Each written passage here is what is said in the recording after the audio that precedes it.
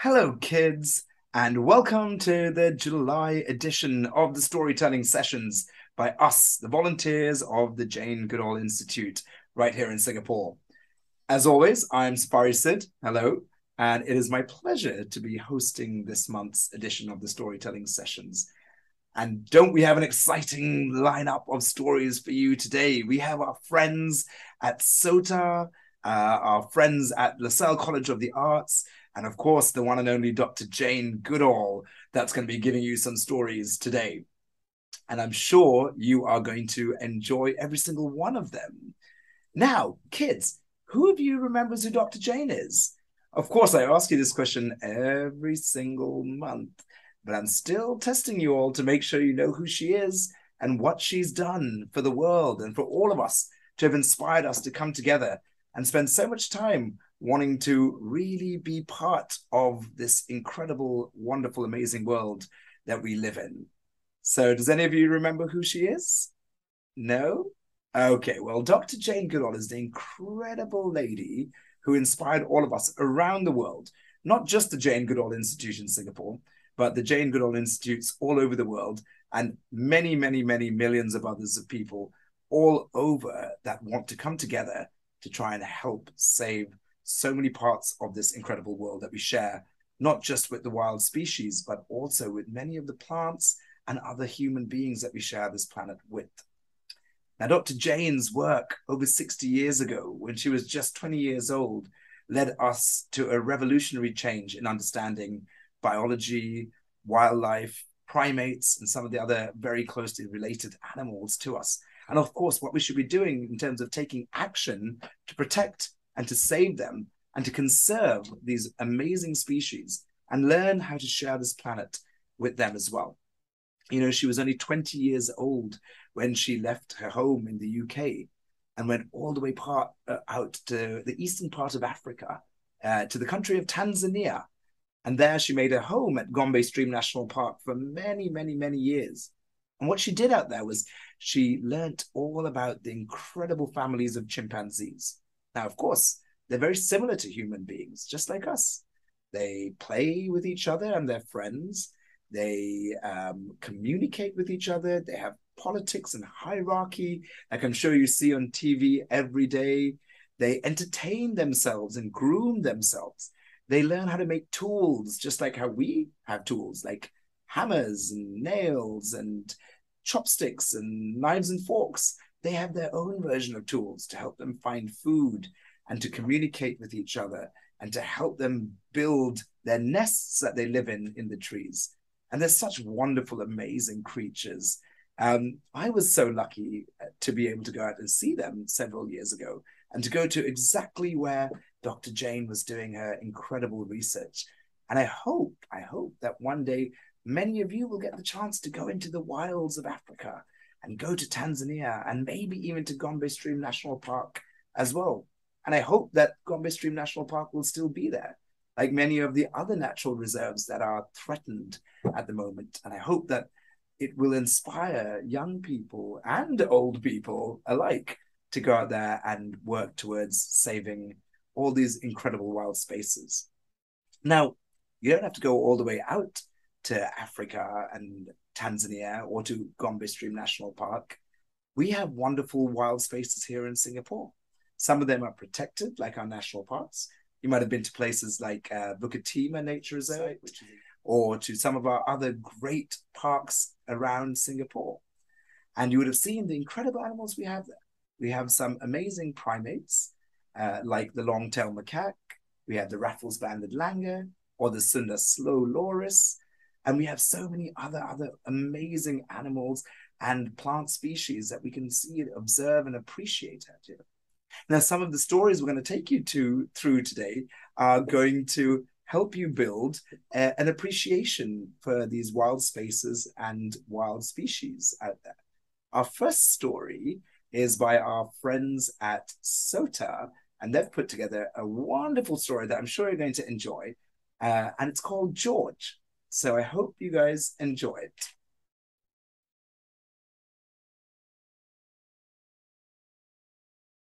Hello, my name is Caleb from SOTA. and I'll be telling the story Finding George in collaboration with JGIS.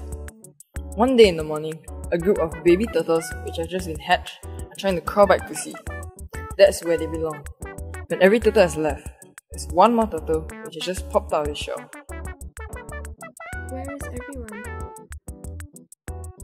The baby turtle was scared, with nobody to help him. Just as he was going to go back to sea, a man popped out of the jungle behind him and took the turtle into his hands. Haha! Today is my lucky day. How often does one get to capture a live turtle? Don't take me away. I want to go with my family. No, no, no. I won't let you go. Do you know how much money you can fetch me, huh? The turtle felt weak against the man. He could not do anything to escape.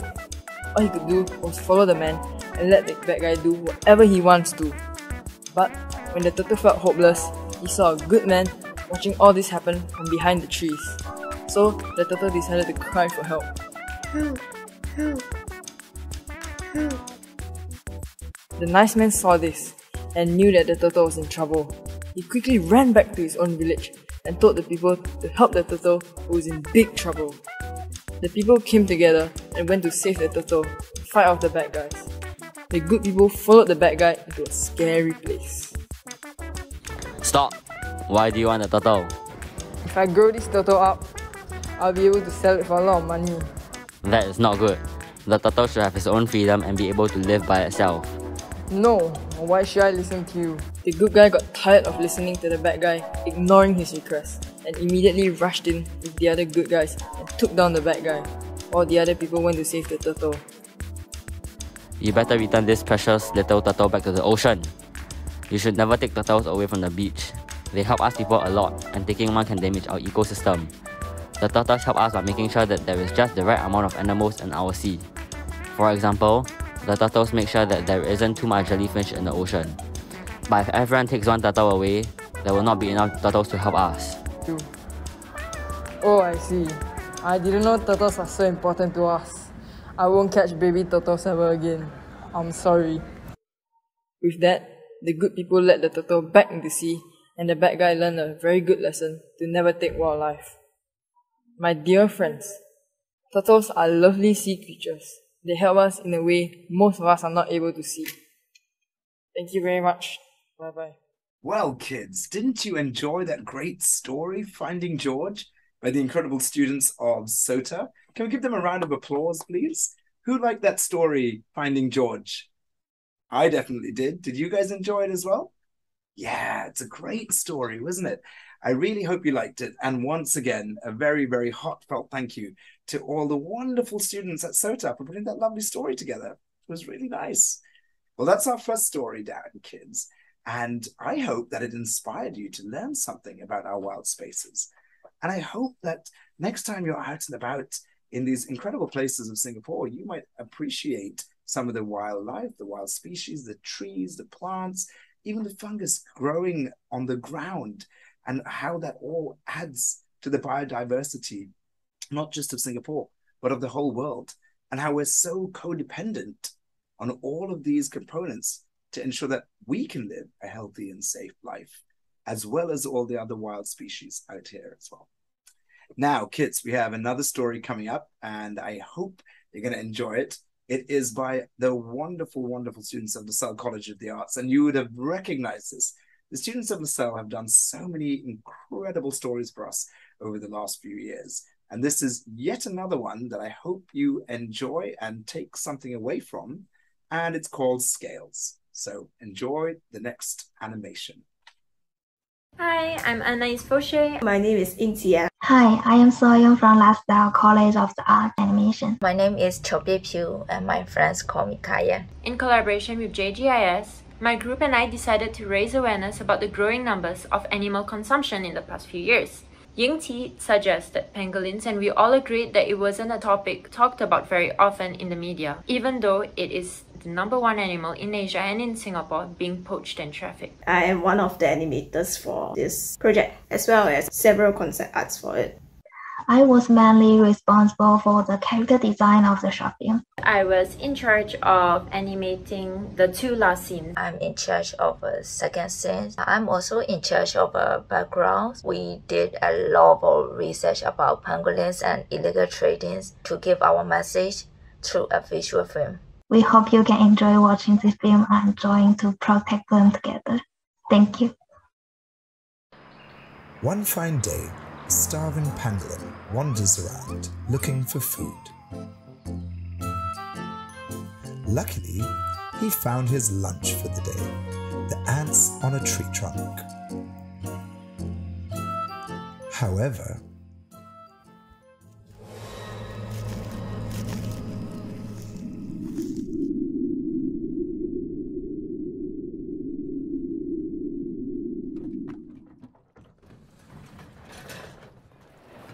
he finds himself trapped in a cage with other pangolins. One by one, they're taken away from their cages. An intimidating hand approaches him. Where is he going? Into a bowl of an exotic dish? Or into a jar as medicine? What wrong did he do to end up like this? He was just hungry and looking for food. Trading pangolins is illegal, yet more than 2.7 million pangolins are poached every year for scales and meat. If you see a pangolin in captivity, please contact ACRES at 9783 7782 or NParks at 1-800 476 1600. Together, we can prevent another pangolin from the same fate.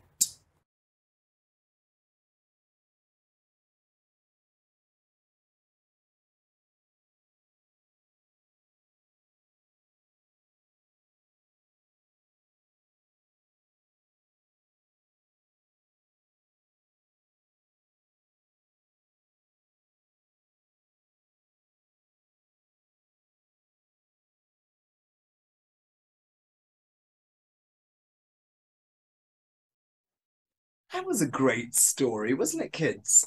I hope you learned something about that wonderful animation called Scales by the students of Lasalle College of the Arts. Can we give them a round of applause? Thank you, students of Lasalle College of the Arts. And as a matter of fact, they have done a lot of great animations for us over the years. And I really want to take a second to appreciate how incredibly talented the young students are at Lasalle College of the Arts and how much they've contributed to us, a charitable institute. They've spent their time volunteering and really being so passionate about the situation right now and about these incredible wild species that we have in Singapore and around the world. Now, kids, just like them, the rest of us here at the Jane Goodall Institute are all volunteers. We passionately give up our time so that we can help the broader group of people like yourselves enjoy these stories and learn something about the world and learn something about these amazing species. Now, kids, you can be part of the Jane Goodall Institute. You can even be part of the Roots and Shoots program, which is specifically designed for younger kids like yourselves. Here in Singapore, we do a lot of work. We do walks in the park, like the park behind me. We go through places like McRitchie. We go to places like Bukit-Timah, and we look for all the incredible primates that we can see out here. We do a lot of citizen science programs, and that's where people like ourselves, who aren't really scientists as such, go out there and observe and learn and document things so that we can take it back, and that all gets turned into very useful information for us to learn about the natural world. And that's been a really, really helpful project to do. And the Jane Goodall Institute gets very involved in such things.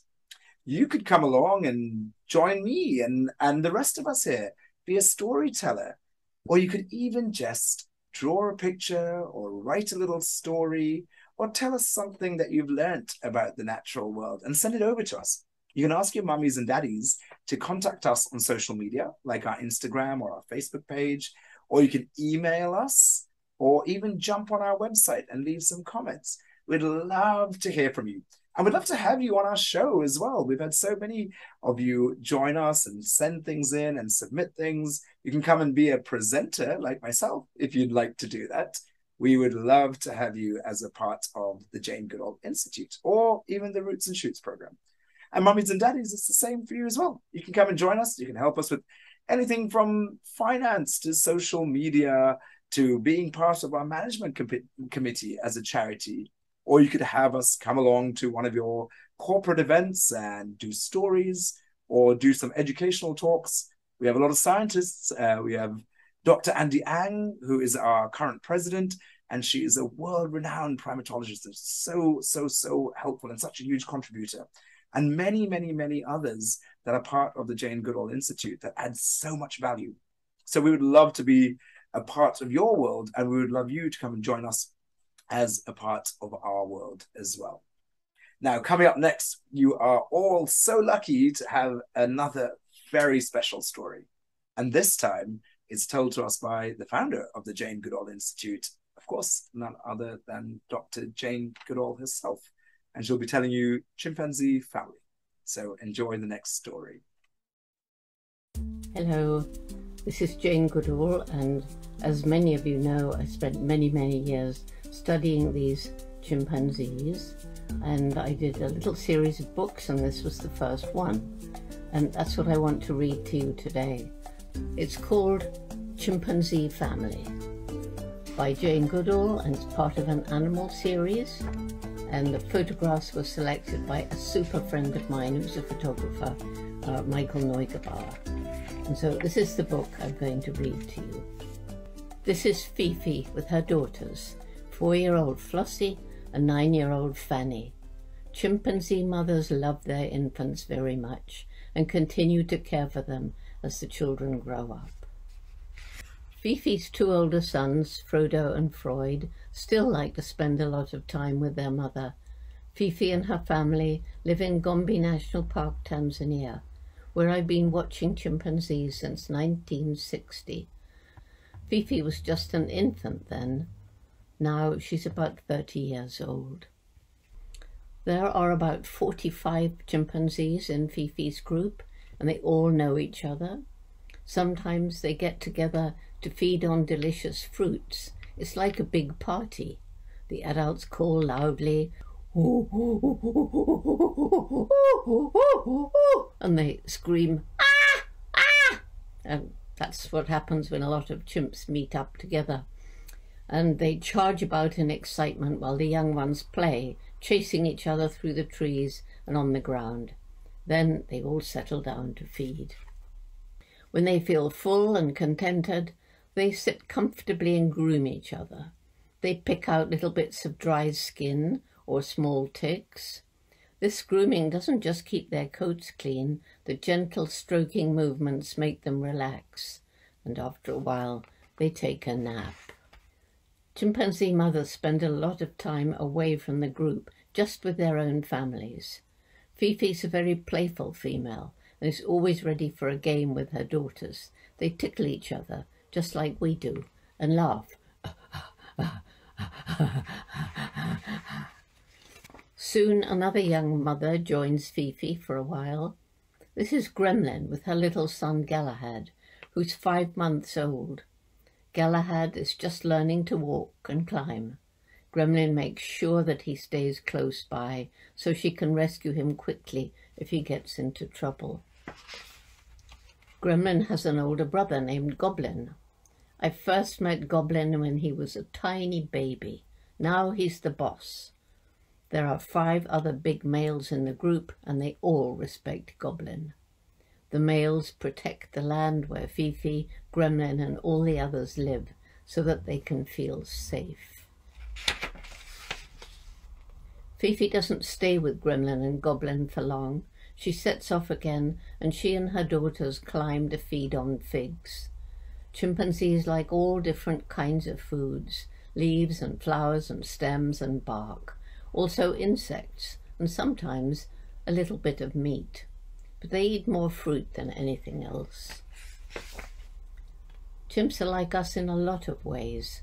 When they greet, they hug and kiss. When one is frightened or sad, his friend comforts him by patting his back or holding his hand. They can think and work out problems, like how to feed on the termites under the ground. They use blades of grass or little twigs as tools. The termites bite on, the chimp pulls out the tool and then picks the termites off. The young ones learn by watching their mothers. Flossie is tired after her long, busy day, and Fifi carries her on her back. She rides there like a little jockey. Soon Fifi will make a nest for the night, a comfortable platform of leafy branches. Flossie will snuggle up with her mother. Fanny will make her own little nest nearby.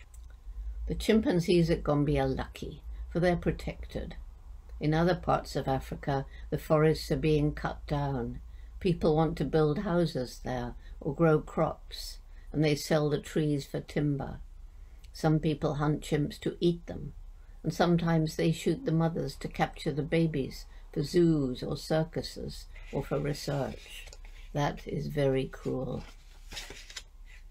The chimpanzees need all the help we can give them, or before too long they will all be gone from the wild. And so I hope that you enjoyed that book, and I'll read you some more, but that's the first one in the series. And I'll say goodbye for now.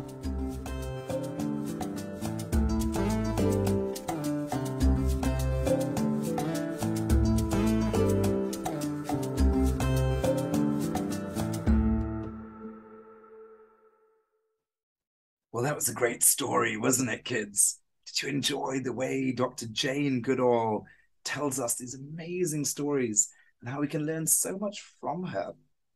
She's an incredible storyteller, actually. And as a matter of fact, that was one of the very, very important components that she wanted to teach us.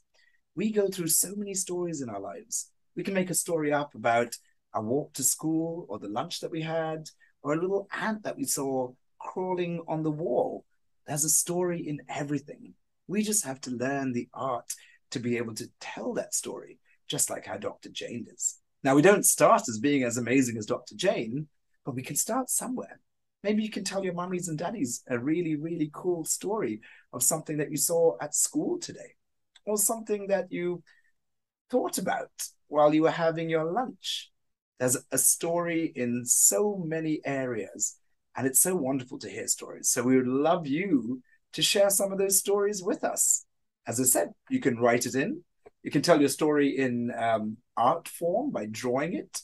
You can maybe take photos and tell us the story of what your photos are speaking to.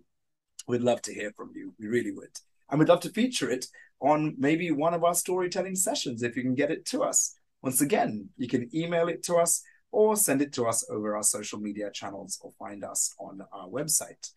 And once again, mummies and daddies, always looking for volunteers, and we'd love to have you as a part of the Jane Goodall Institute in Singapore. You have many skills, I'm sure, that bring you here and to watching us, and you must clearly have an interest. And I'm sure you'd love to share that with us, and we would love to share them with the rest of our audience as well. Of course, mummies and daddies, we are a charitable organization, and we also accept donations. It's what keeps us going. It pays for the equipment, and it pays for us to be able to produce these wonderful storytelling sessions. Now, you can find out how you can donate to the Jane Goodall Institute on our website, or you can email us for more details about it. But every dollar donated is greatly appreciated, and it goes towards a wonderful cause of protecting and conserving this amazing natural world. Now, kids, this brings us to the end of July's storytelling sessions. Did you have a good time? Did you enjoy the stories?